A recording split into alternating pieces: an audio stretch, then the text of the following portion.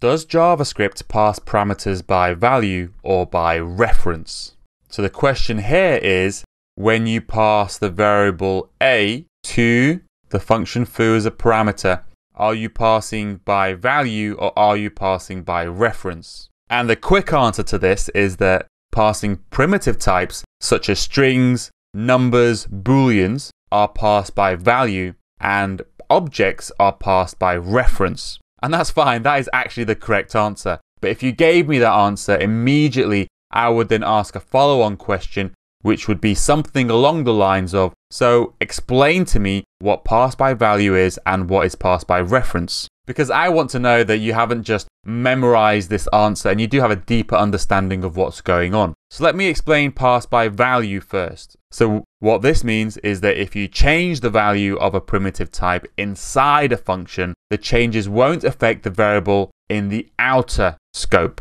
Okay, so the var a here is the outer scope and inside the function is the function scope or the inner scope. So if a is equal to 1 and 1 is a primitive type and I console log a on the outside, and actually also have to call foo with a. Okay, let me bring up the console, save and refresh. So you can see here on line 8 I'm printing a, and because a is equal to 1 at the top it's just printing 1. But if within the foo function I then change a to 2, so I set a to 1, I then call foo, so I then set a to 2, I then console log a at the end. If I then refresh, it's still printing out 1. And that's because for primitive types, when they're passed in to foo, they are passed by value. And a way of thinking about what pass by value means is that really it's passing a copy of a. Not a here, but a copy of a. So anything you do to a inside the body of this function won't affect this a here because you pass in a copy of that a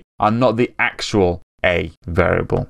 And that even is valid if we have another primitive type. So if a is equal to true and then we change a to false inside a function, it will still print true because again, a is a primitive, and when a gets passed to a function because it's a primitive, we pass in a copy of a. So that's passed by value. What is passed by reference? So when you're passing something by reference, you're passing something that points to something else versus a copy of the object. So since with JavaScript passing in an object passes it by reference, when you change a property of that object from within the function, the change will be reflected in the outer scope. So let me show you. So if a was an object and then we changed a property of a to a.moo is equal to, well, let's make that equal to false. And then let me refresh that.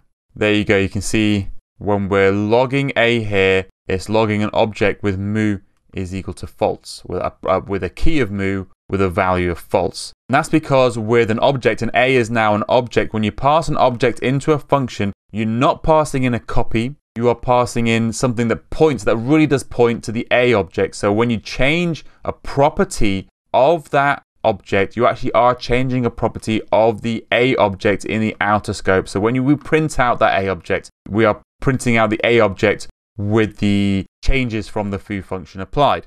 However, let me just change a bit of code here. So if I did moo2, let's say I changed a to moo2, and then within the function, instead of changing a property of a, I actually changed exactly what a pointed to. So let's just say made a point to another object with a key of 2 and a value of moo. So what would this print out? So if I refresh the page, you can see it's printing out moo2, which is the value of the variable a in the outer scope and not what we tried to replace a with. So in JavaScript, when we say we pass by reference, we can't then change what a points to. So if you passed in a, you can't change what it points to. We can only change a property of a to something else, or add a property or change a property. We cannot change what a points to.